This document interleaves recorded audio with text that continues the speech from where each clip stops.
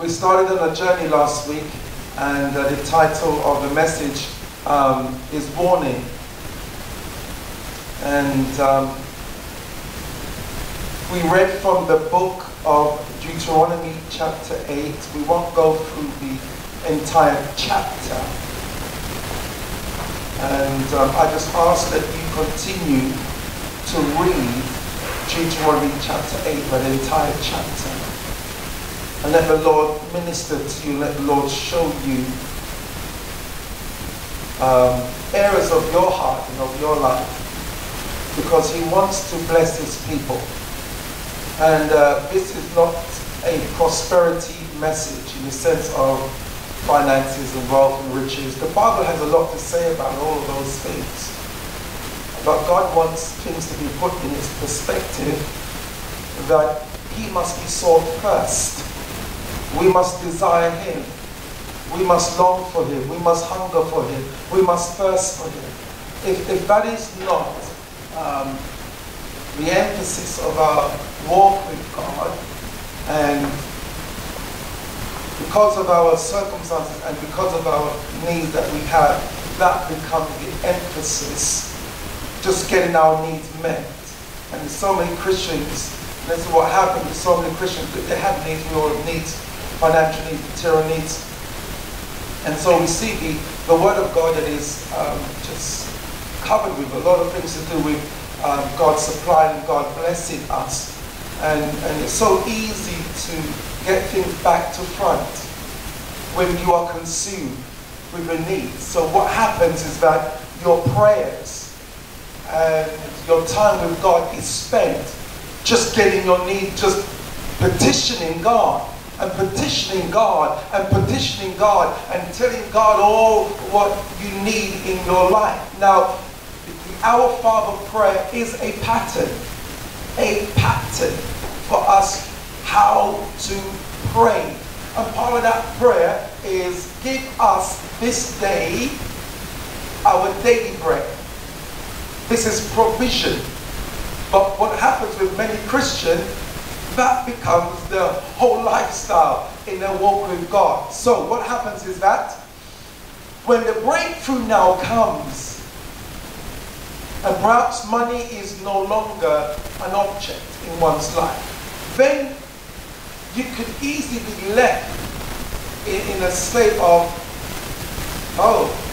not realizing that most of your life was taken up in just praying for needs, and not, Lord, I want to know you more. And Paul prayed in the book of Ephesians concerning the church, Ephesians 1 and 15, that the God of our Father, of our Lord Jesus Christ, will grant unto you the spirit of wisdom and of revelation in the knowledge of Him, that you may know the hope of His calling. These are poignant, important for our spiritual development and growth. And Peter prayed, or Peter said that we should grow in the knowledge and the wisdom of God. If you're not growing in the things of God, what are you receiving? Do you have a love for the Word of God? If you have no desire for the Bible, if you have no desire to know the Lord more, but you just consume with needs.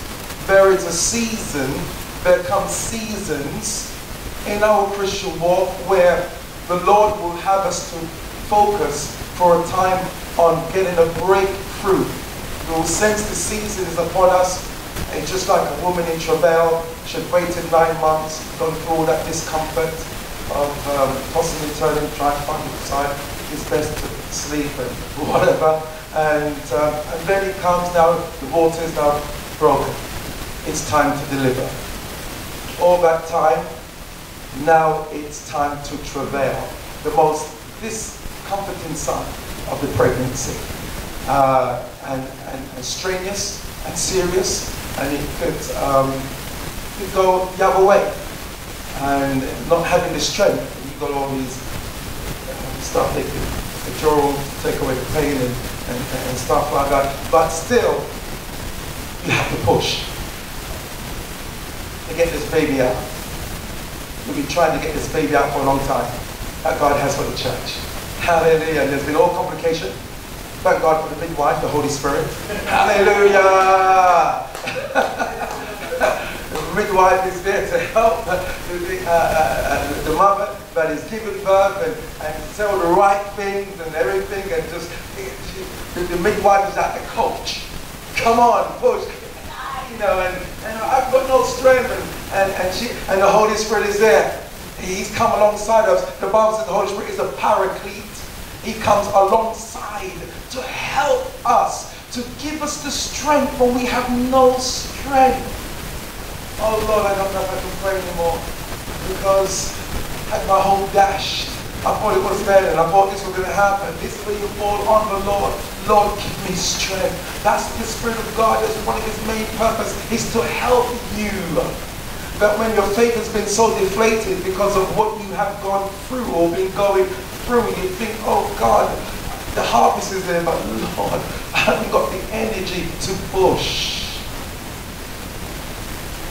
And this is where the Spirit of God will come and quicken you and empower you and enable you to continue to pray, but not just pray, because you can pray but there's no faith. And faith without works is dead.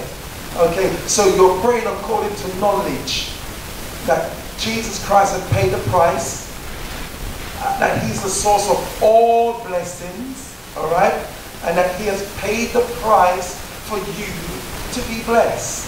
So with that knowledge, Lord, you want me blessed. The devil wants me cursed. But I thank you, Jesus, that you took my curse. Amen. That you took the curse. Amen. Hallelujah. Of lack, of failure, of poverty, of all the other negative stuff. And we keep our faith there. Amen. We maintain our faith. We maintain our faith by declaring, by speaking to ourselves what Christ has done. And then we begin to declare those things, what Christ has done for me to be blessed. Amen. Satan, you therefore have no right. There is no legal right. I come against you with the blood, because it was the blood that was the payment. It was the blood of Jesus that was the payment for my victory. For me to overcome, for me to be more than a conqueror. It was the blood of Jesus that paid for my victory, for my deliverance, for my healing, for my breakthrough. Everything, the payment has been made. Now, all the Lord is looking for is your faith to be maintained in that. Don't move away from that. Yes, the enemy is attacking you this way, that way, and even behind you. You're hearing words, but maintain your faith. Don't take your eyes off the cross of Calvary, of what Christ did for you, has done for you, and the breakthrough will come smashing through. Hallelujah. We're about to have this baby church. And we've got to be one accord. We've got to be single-minded in the area of keeping focus, because the devil is just doing what he has always been doing, trying to steal, kill, and destroy. Okay, to distract you, to throw smoke screen, to get you to doubt God, to get you to complain, to get you in anger and bitterness. It's a distraction. Be careful. Be careful of distraction. You're on the right path. You're on the right road, church. And the devil knows it. He knows he's defeated, but he's fighting out of a position of defeat by lying to you and trying to get you to listen to his lies. Where is God? It's not going to happen. And we get down, and sometimes those things do get us down. The righteous shall fall, but he shall get up again, the Bible says. Amen. Shall fall 7 times, but get up again. Amen. If you fall, get back up. Amen. Anybody watch boxing? You know, when the opponent gets knocked down? 1, 2, 3. The devil's just counting, trying to count us out. Some Christians are out for the count. But thank God for mercy. Thank God for Jesus says, I'm the resurrection and the life. Hallelujah. He can place his resurrection power in us and pick us off that canvas. He says, get up. I know you're down. I know you've been knocked down by what you've been hearing, by what's been happening. But get up, my son. Get up, my daughter. I have already paid the price. Hallelujah. Glory. You turn to the cross. You Turn to the cross, not a wooden beam, but what Jesus did. Get up, you go in the power of his might. God said to Gideon, go! Go in the power of my might. And though we're saying, well, Lord, if you're with us, then why is this all happening? That's the normal human nature, isn't it? Gideon, that's the first thing that Gideon said to the angel that says, behold, the Lord is with you, mighty man of valor. Well, if he's with us while all these things happen to us, notice God did not answer it. Go now. Go now. And so, and when we're still looking for the answers, isn't it? We're still looking for the answers, and in doing that, our minds are on the wrong path, and the enemy is just knocking us to and fro. Focus on what God is saying. Amen. Hallelujah. God is with us, Tabernacle Christian Center. Hallelujah. God is with you, those you're watching on television, regardless of your circumstances and the situation that you're in. God is with you. It looks like you're sleeping, like that situation in the boat. Lord, that you cannot be perished. Where is your faith? He's saying. So he's ordering us, commanding us to stay in faith, to have faith. Have the faith of God. Amen. Amen. And as the children were on the verge of a major breakthrough, and there's so much in this chapter, church, that the Lord wants to warn us that we do not become like the children of Israel.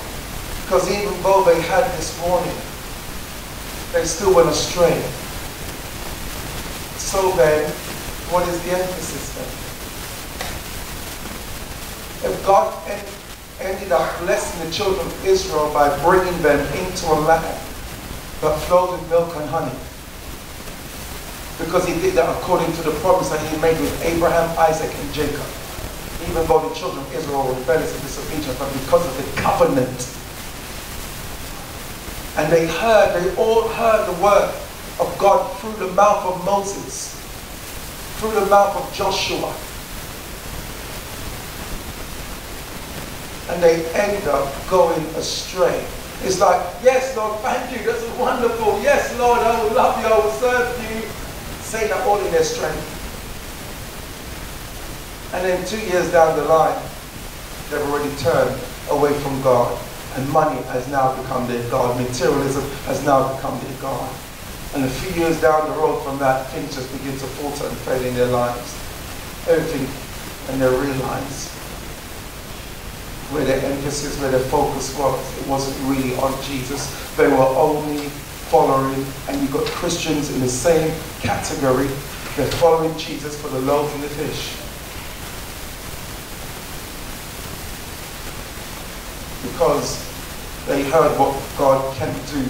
Oh, he can make you wealthy. Right, I'm in for that. They're in church and they hear the wonderful prophecies. Wow, God is going to do this. I'm up for that. What about your love for the Lord? Are you up for that? What about getting right with God? Are you up for that? What about holiness and righteousness? Are you up for that? Oh, don't talk about that. Oh, just tell me about the prosperity. Just tell me about the blessing. Yeah, the flesh loves all of that. And we need those things. And God knows we need those things. He gives those things for our enjoyment. But loving the Lord, church, is the most important thing in a Christian life. Jesus says, you shall love the Lord your God with all your heart, with all your mind, with all your soul, and with all your strength. You shall love the Lord. And if you love the Lord, you're going to obey him. If you love the Lord, you're going to listen to him. If you love the Lord, you're not going to want to hurt him. So don't just pay lip service and say, Lord, I love you, and yet you won't do his commandments. You won't obey him. You don't love the Lord. It's just words. It's just lip service. And this is the indictment against the children of Israel. Yes, Lord, we will do all your commandments. Yes, Lord, we love you. Lip service. And you saw, as you read on and on, the failure of the children of Israel. And they didn't have the Holy Spirit. We have the Holy Spirit. And yet the church is still failing in so many ways. Deuteronomy chapter 8. Deuteronomy chapter 8. We left off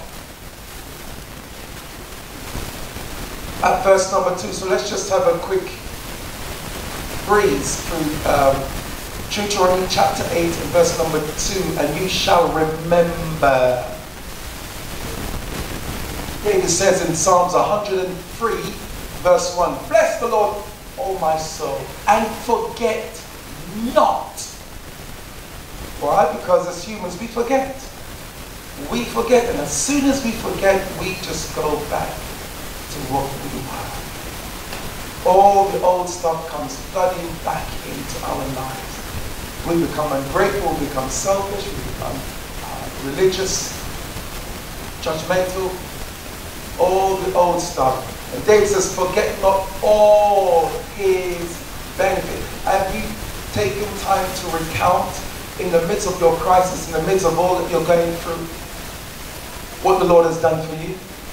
Count your blessings, name them one by one, and it will surprise you what the Lord has done. Why is it important to remember and to recount? So you remain grateful, not selfish, not self-centered. Self-centered, me, myself, and I need, I want, I have to, I. God wants us to get away from the I. God wants us to get away from self. Deny yourself. Deny yourself. And there are helps in the Bible, scriptures to help us. Remembering the Lord, forget not all his benefits. It's amazing that when you're going through the fire, when you're going through a trial, how you just forget. You forget all the good times. You forget what God has done for you. You forget how he's delivered you, how he's saved you, how he's made a way for you. All that just goes out the window and you're literally being bombarded by the present situation, but you can't see a way out in the natural. And that is just dominating your mind. And so, to try and recall, you just focus on me, myself, and I. You feel that you are the victim. The devil feels that you are a victim. And then you begin to feel sorry for yourself. And Joshua was on the over there now, and I've asked him to take out his violin and begin to pray. Oh me, oh my, oh me, oh my.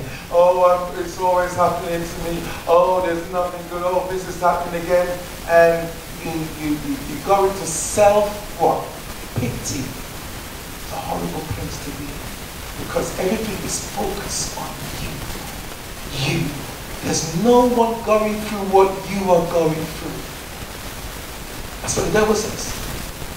No one understands. No one is going through what you're. Poor you. You've got to fight that, church. Listen, thank you, Holy Spirit. It feels comforting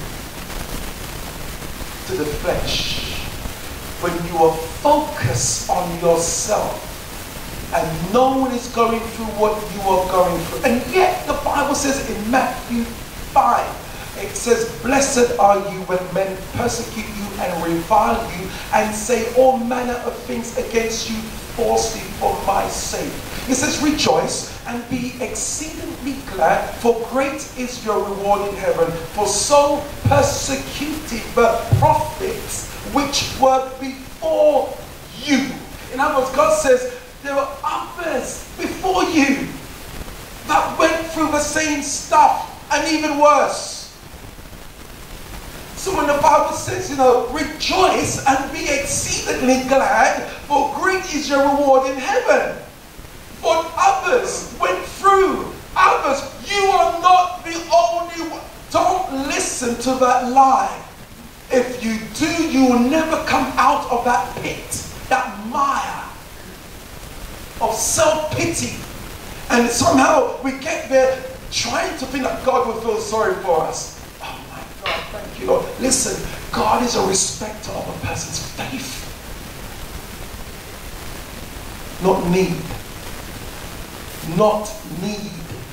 There are needs everywhere and everywhere. If God was moved by your need, then all needs will be met.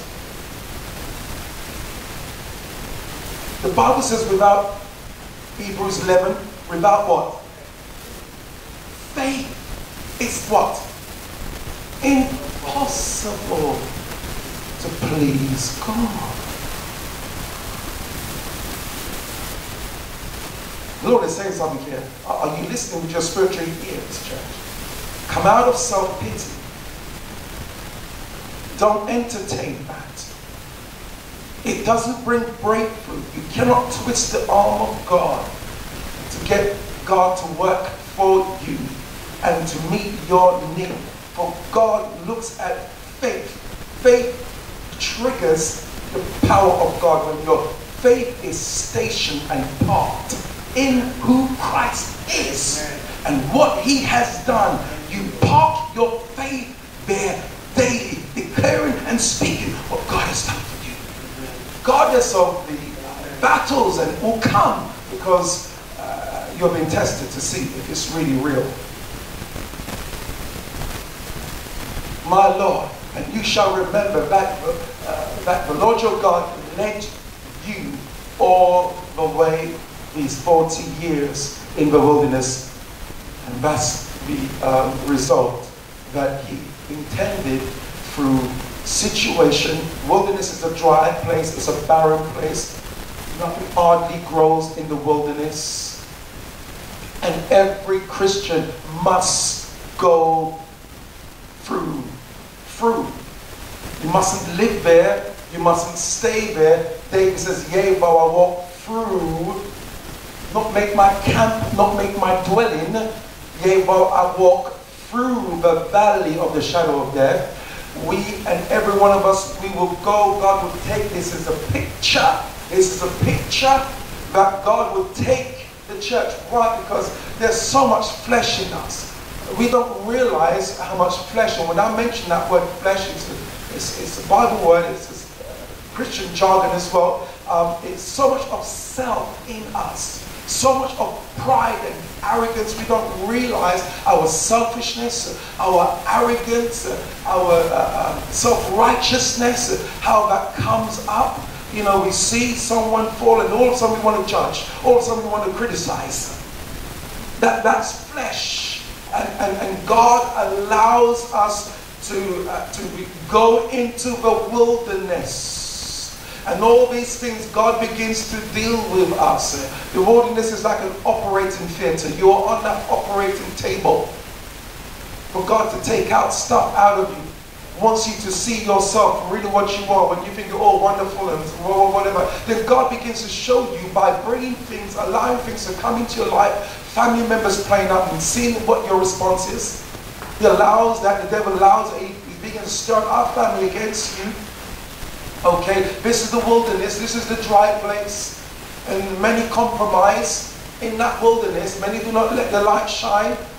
In your place of work, things begin to go against you with the boss, with the supervisor, with the work colleague, whatever, your line manager, and all of a sudden people are talking about, and then what's coming out of you? What's coming out of you? God allows that to happen to see, so you can see what's in you. And if you're not dealing with those things the Bible way, guess what? You're going to stay in that wilderness. You're not coming out of that wilderness. Because you're going to be corrupted. When things begin to happen, blessings begin to come in your life. Just like the children of Israel. We have this for our learning. Things weren't out of them. Egypt was still in them. Materialism, the love of money, was there in their lives. They did not know God's ways. We must make this center of our prayer. Lord, teach me your ways. Lord, teach me your ways. Lord, teach me your ways. Teach me your ways, oh Lord. I want to know your ways. in the midst of praying for your needs. Lord, I need to know you. I don't know you as I should know you. Lord, I don't love you as I should love you. That kind of a person, God is going to bless. It won't be overnight, because God will cut away the flesh.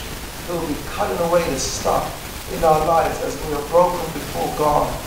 Being broken before God. So he did that to humble you and to test you, to know what was in your heart. This is the whole purpose for wilderness. Wilderness is the trials, the testing, the circumstances of life that comes your way. What's in you will come out. Squeeze you, put a bit of pressure, what comes out of you? What comes out of the mouth? When someone is lying against you, when someone has betrayed you, what comes out of you? God wants to see. God knows what's in your heart, but you know something, we don't know what's in our hearts. We really don't know. Push comes to shove. When push comes to shove, then we're frightened what comes out of us. And before we repent and go before God and says, oh God, Lord, help me, cleanse me, purge me, create in me a clean heart, oh God, and renew a right spirit. We get in pride and we go into denial and we get self-righteous and we justify ourselves in our mannerism and in our behavior and our response and our attitude towards something that has happened. We justify ourselves. Pride is taking root in our hearts and in our lives. And when God is looking for you to humble yourself, to repent, pride, I'm right, I'm going to have the last word, and we just hug, and God can only use it to a certain extent. But he looks for the heart. He looks for the heart that is broken. He looks for the heart that is repentant. And it's like, oh, I'm going to raise this one up, because this one will honor me. This person is going to honor me. And there will be no limits to what I will do for such a person. Because they're not self-seeking. They're looking always to glorify God. Whether you will keep his commandments or not. If you have failed by not keeping his commandments, by not obeying his word, by not doing what he has asked you to do, repent, church. Don't pretend. Lord, I have not been faithful in obedience. Because I've been going through stuff in my life, I gave myself the permission and the right to feel the way how I felt and to behave the way how I felt. Resist that. Run away from that. That is not good. The flesh does that. The flesh takes consolation in that. And the devil is the one who gets the glory, not Jesus. Jesus gets the glory when one humbles themselves. Come off your high horse and says, Lord, I have wronged. I have wronged. I have not been obedient. I have not kept your commandments whilst going through the valley. And every one of us will fall at times. But you see, when we fall and when we fail, when we disobey, we must remember, Lord, I am sorry. Sorry for my arrogance. Sorry for my disobedience. Sorry for my pride. Sorry when that time came, Lord God, and I didn't humble myself. And I just want to, self just came. Lord, I'm sorry. Please help me to be conformed to the image of your Son, Lord. Please help me, Father, to be more like Jesus. Father, please pour into my life the spirit of revelation and knowledge of Christ. For I want to be more like Christ. I want to behave more like him. I want to act more like him. I want to love like him. I want to forgive like him. Anybody hearing me? This is how God is glorified. This is what excites the Holy Spirit and to begin to work in your life.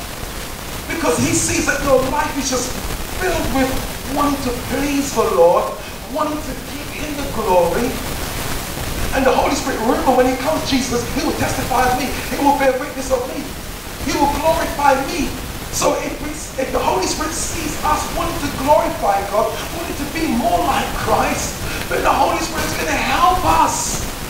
There's going to be enormous latitude given for the Holy Spirit to have liberty in your life. But when there's arrogance and pride and stubborn will and selfishness and self-righteousness, the Holy Spirit will be very limited in one's life. And the indictment of the church is that self is so much alive. Very few focus on the fruit. According to Galatians chapter 5, the fruit of the Holy Spirit: love, joy, meekness, gentleness, kindness. How many people with those attributes operating in their lives? I see very little in the church. And the emphasis is everything else: the power, this, that. And yes, there must be a balance. The power the gifts of the Holy Spirit we're praying for, miracles and signs and wonders and prosperity so we can do more for God. But what about the fruit?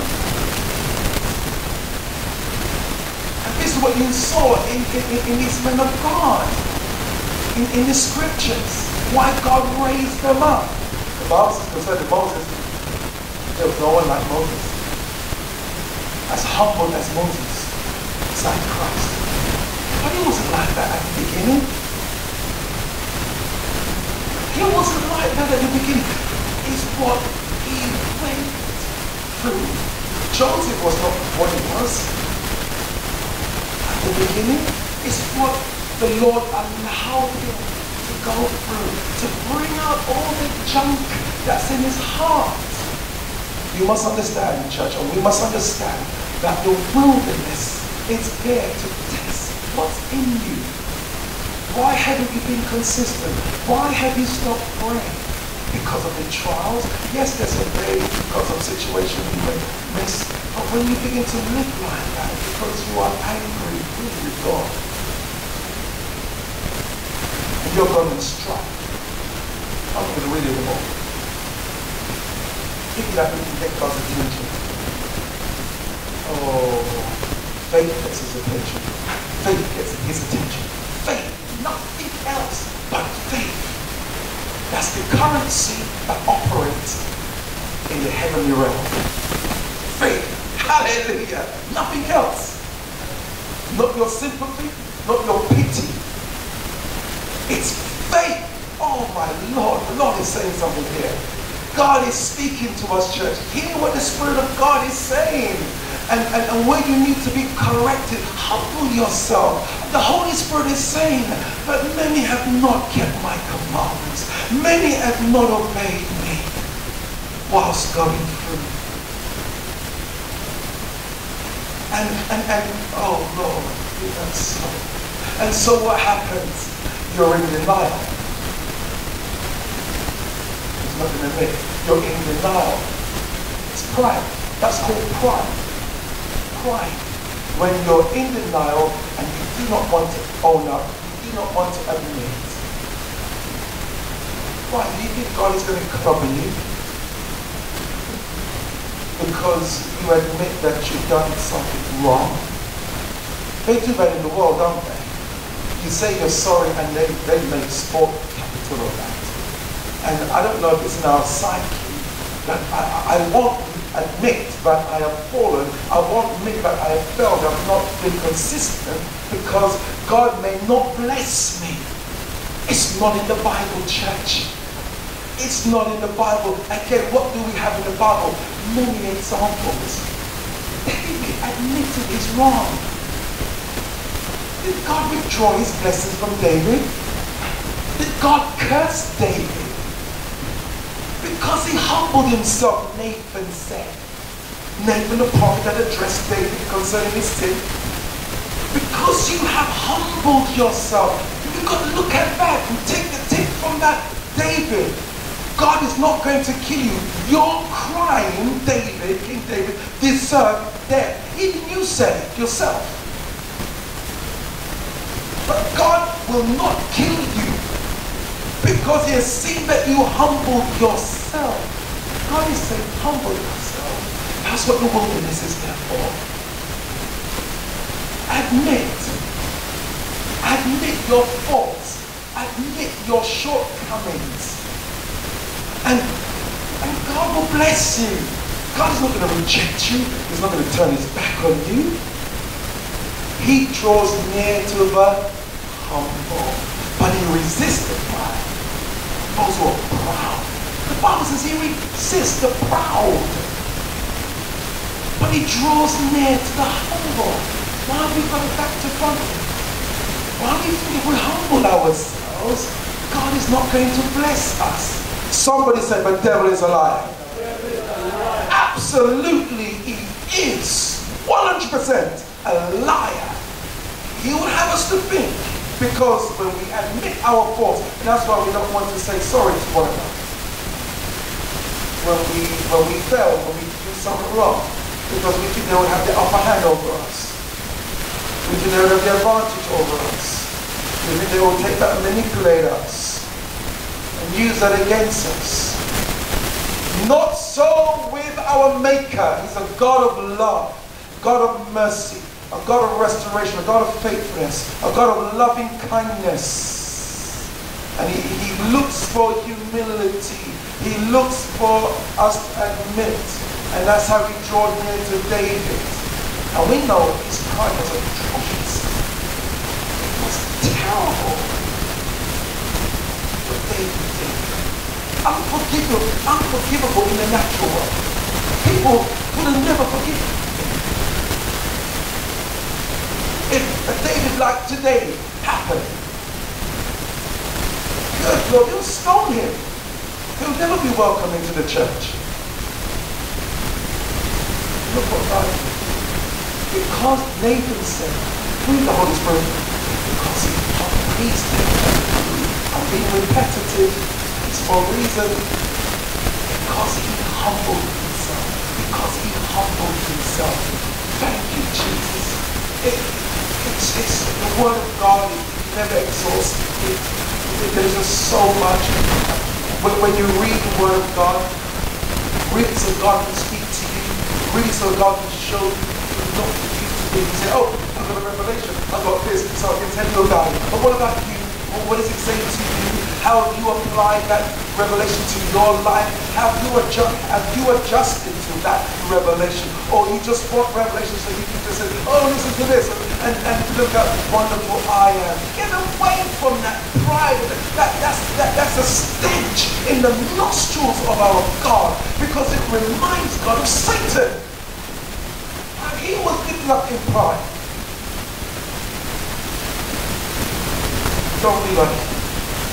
Resistant, steadfast. Resistant, steadfast. When you feel power of this thing. Resist that. Because that's the wisdom. That's what he did. That's why he really high treason against his maker.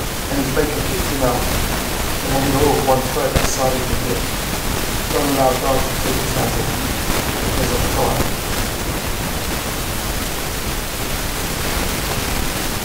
And so I said last week, everything for the believer, most of all, is a test of our response. And many times I come before God and say, Lord, forgive me for responding in the wrong way. I responded in the wrong way. My attitude. Forgive me of my wrong attitude. Everything at that moment, church, I said, when you're going to the fire, you're going to everything in you will try and justify it. It's like, I should not be going for this. Why? Because you look at all the good that you've done. So somehow you feel that you are worthy of whatever should come to you. And so because the opposite is happening to you, then your behavior, your response is the wrong way. Don't entertain it. Quickly admit and refute that and resist that. Verse number 3. So he humbled you, allowed you to hunger. spake you with manner which you did not know, nor did your fathers know, that you might make you know that man shall not live by bread alone.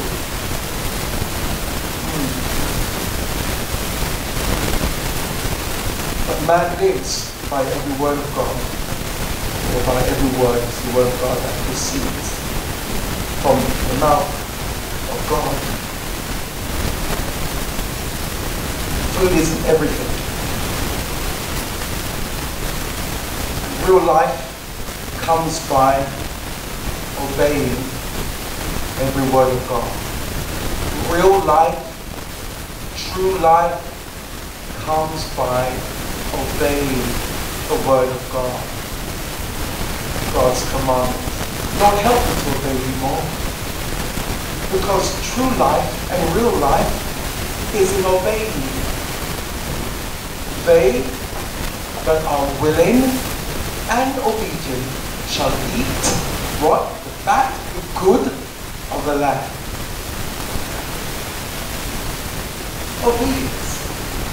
That's where true life is wrapped up in church, is obeying God. So then our prayers, Lord, help me to obey you.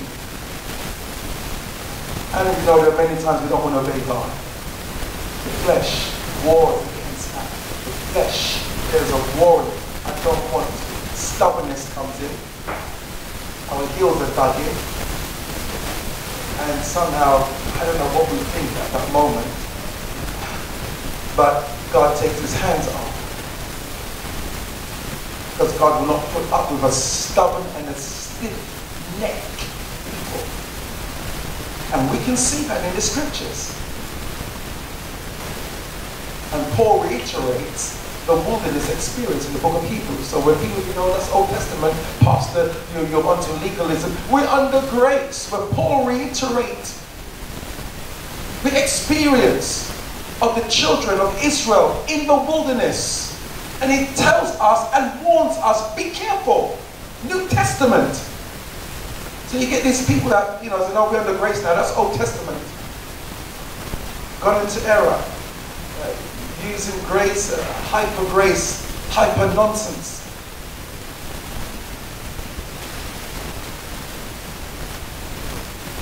Let's look at verse 5, shall we? It says, you should know in your heart that as a man chastens, chasten is discipline, corrects. So as a man, parents corrects their children.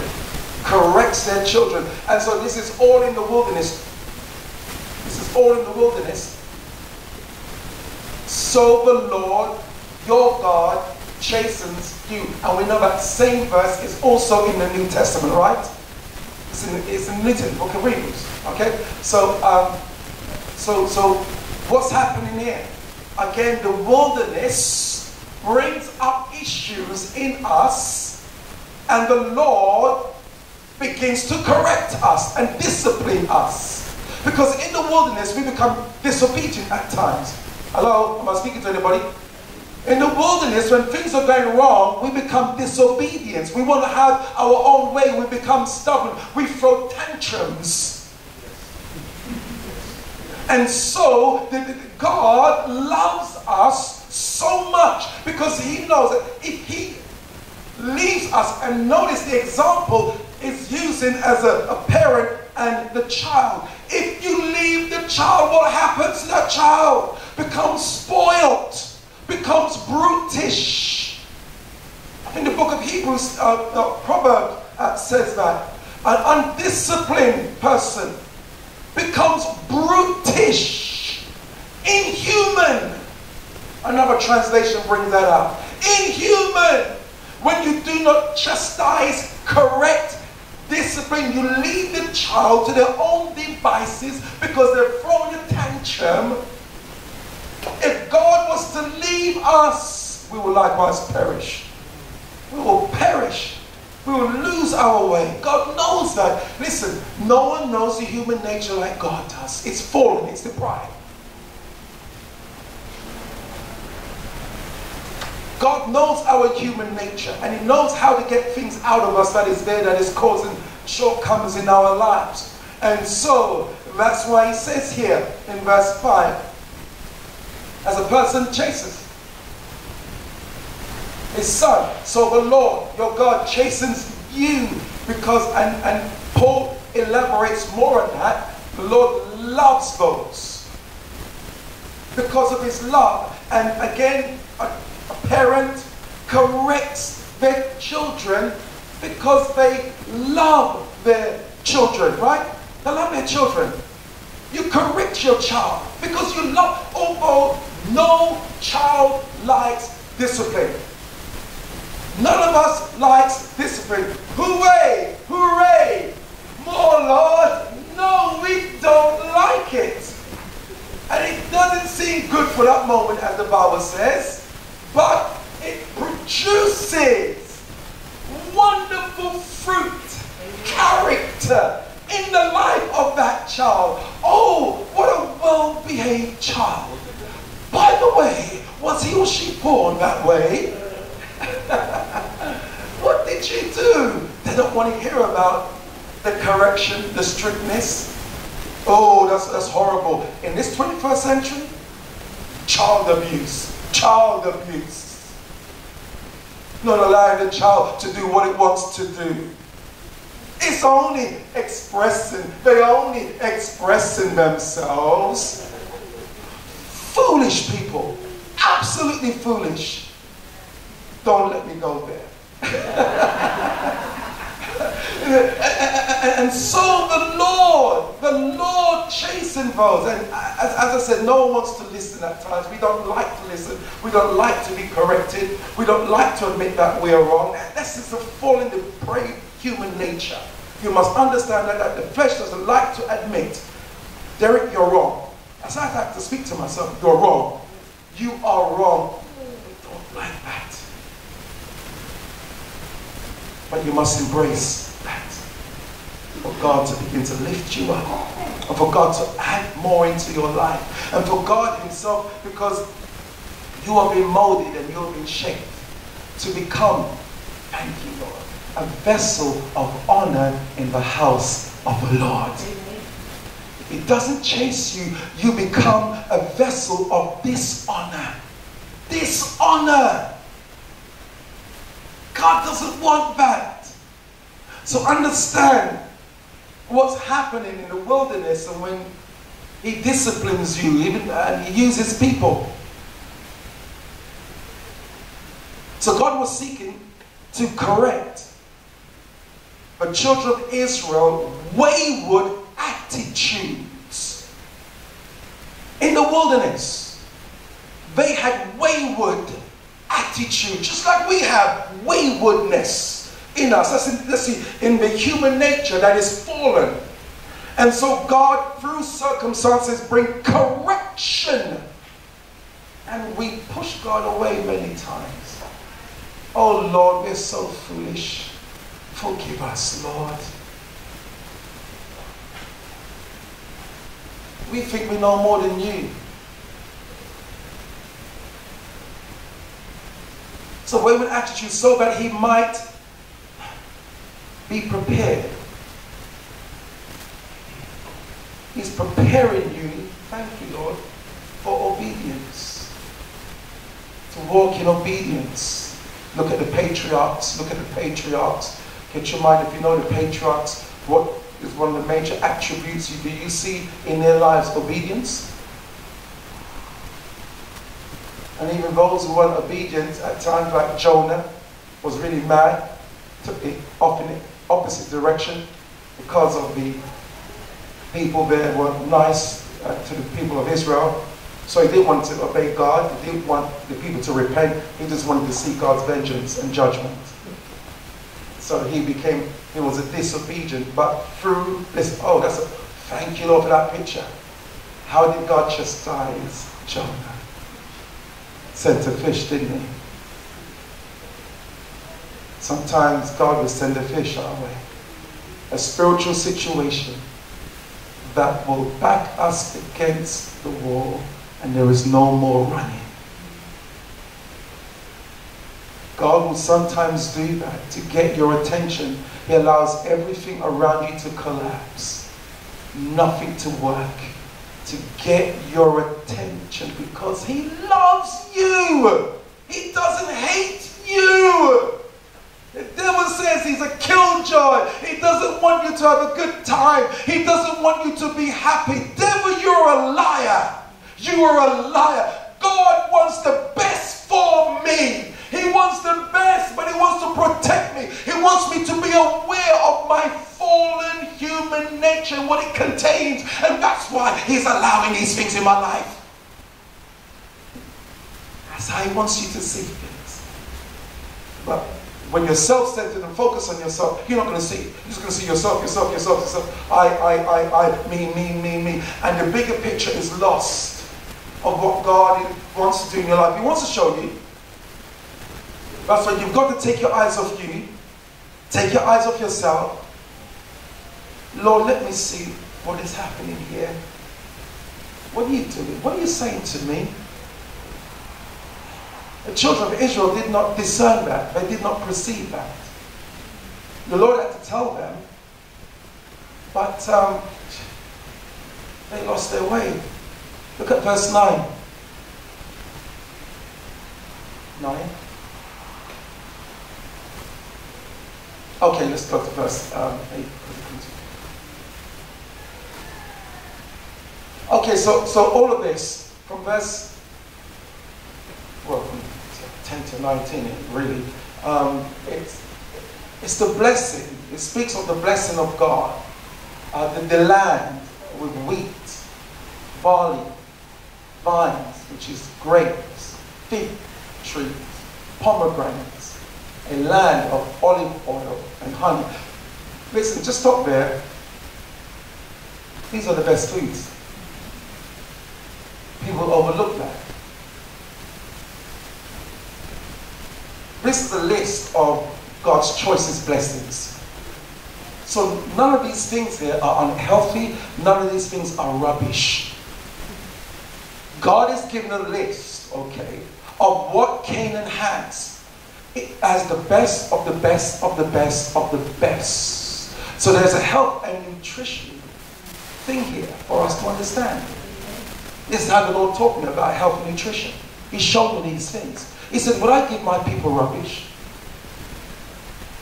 When I'm talking about the Canaan, what is Canaan land? And no, Canaan land is a symbol for heaven as well. It's mentioned in Psalm, the Canaan land. And so it's all the good things. And so understand that wheat and barley has all the vitamins. Can I go into that? All the vitamins and minerals, amino acids and proteins that your body needs. See, people just get so spiritual and want to hear the spiritual stuff. But there's a spiritual blessing here, and there is a physical blessing here. When we treat and put the right fuel in our bodies, high octane fuel this is, and so you're going to get a good performance. Lamborghini needs high octane fuel, right, to get the best out of the vehicle. If it puts a low grade, it's not. Stop putting low grade foods in your body and complaining, oh, I'm tired. You're putting in low, shall I go there? Oh, okay. And grapes and figs and the fig tree, pomegranate, brilliant for the heart. Anyway, a land of olive oil, antimicrobial, antibiotic in that oil. Oh, the real stuff. Honey, again, antiseptic, lovely. You want to be in good health? God gives us clues in His Word. Gives us, it's coded, it's filled with so much. But many times we just have a narrow way of seeing things. Amen. So God wants us healthy. You see, you can end up with wealth and no health to enjoy the wealth. Or use your wealth to buy rubbish and put it in your body. Oh, and we're going to bless it and sanctify it with the Word of God. And yet you end up with food poisoning, you end up sick, you end up with high blood pressure, high cholesterol and all that kind of stuff. And you think, what's happening? Lord, I bless my food. We mustn't be ignorant. God doesn't want us to be ignorant of His Word. Okay, I'm going to have to teach on that another time. But the Lord taught me health from the Scriptures. Anyway, you can just look up all those foods and see what vitamins and minerals are there, and proteins and amino acids that our body needs. And you see these things are full with those things. So, let's go on to verse 9, shall we? A land in which you will eat bread. The right bread is correct. It's in the Bible. So when the Lord was saying all this, I hear all this Atkins and diet and stuff like that, and they said, well, we're not going to eat bread. I said, God says, don't listen to that. It's in the Bible. It's the wrong bread we're eating, though. The Ezekiel bread is a proper bell. Anyway, and it says, a land in which you will eat bread without scarcity. So, what is God trying to project of himself here and allow us to see? He wants us to see that he is a good God. He wants us to see that he wants to bless us to overflowing. And this is what he did for them. He blessed these disobedient people with overflowing blessings. They eventually entered the promised land, the children. But didn't learn, unfortunately. They didn't have the Holy Spirit within them, remember? We have. So without scarcity, so God, you want to bless me with more than enough so that I can have more to give away. I've been saying to the Lord for many, many years, Lord, you talk about the tithe being 10%. Give 10%. This is obedience. Give 10% of your increase. I says, Lord, I want to get to a place where I am living off 10% and giving you 90%.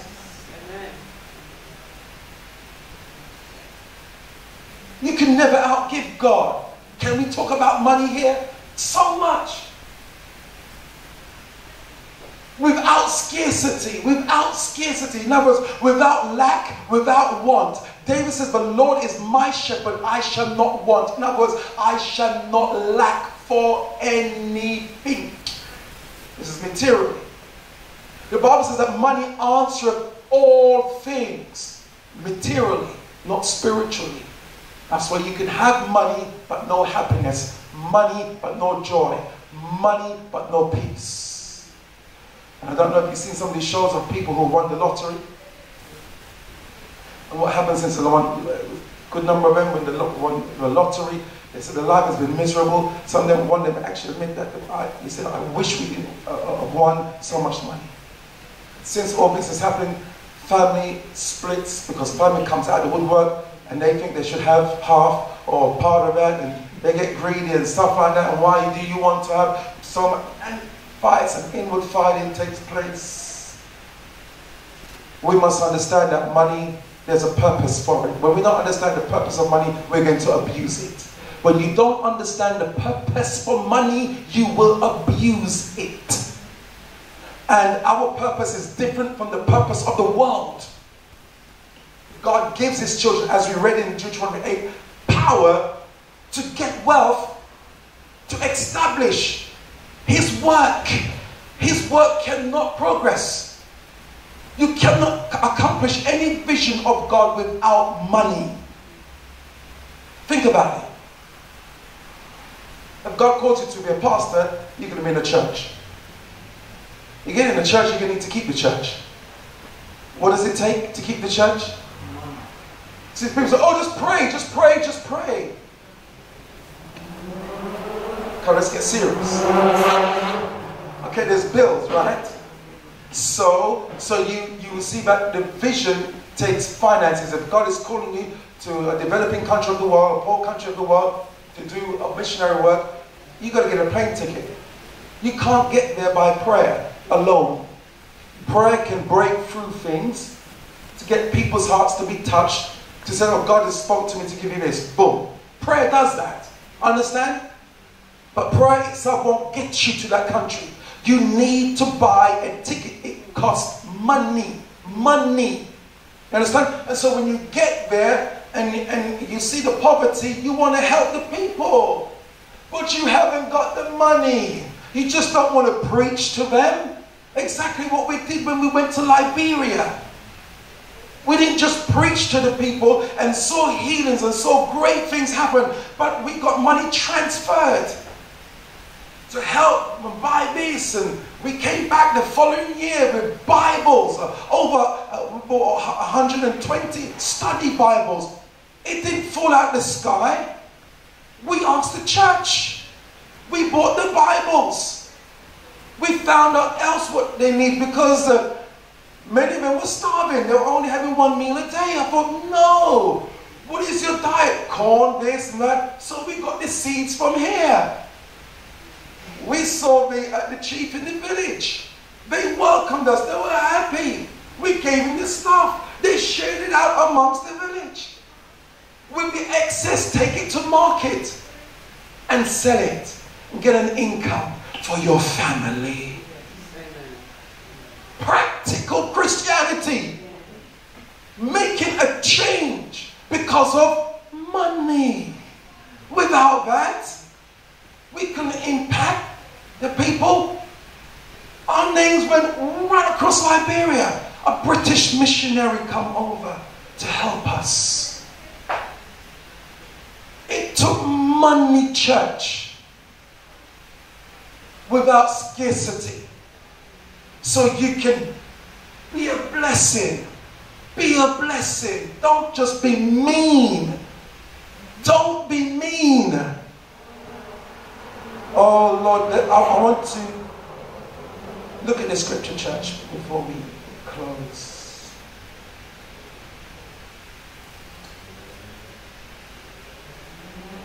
Look at Hebrews chapter 13 and verse number 5. Let your conduct be without covetousness. Be content with such thing as you have. For he himself has said, I will never leave you nor forsake you. In the wilderness, it should teach you contentment. Some people never come to that place because they continue to live above their means. Live to impress. When the Bible says, let your conduct be without covetous. Oh, look what they're driving. Oh, look what they're wearing. I've got to get myself. I've got to keep up with the Joneses. Never learn to be content. You've never learned. People have never learned to be contented. Go without.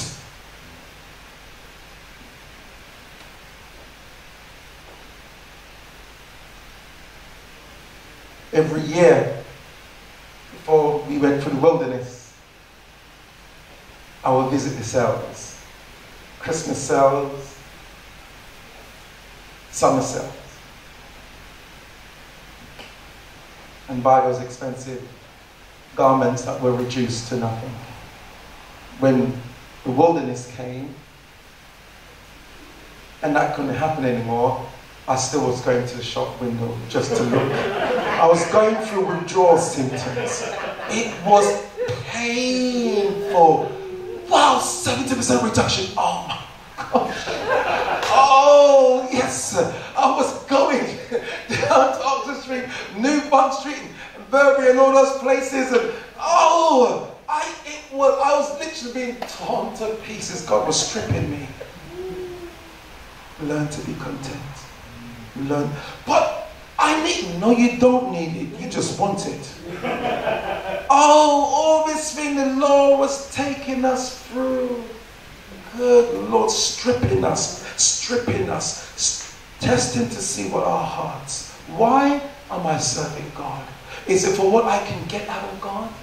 Oh, thank you, Lord. Is it because of that wonderful prophecy that came into my life that God is going to do that? Oh, that's why I'm serving God.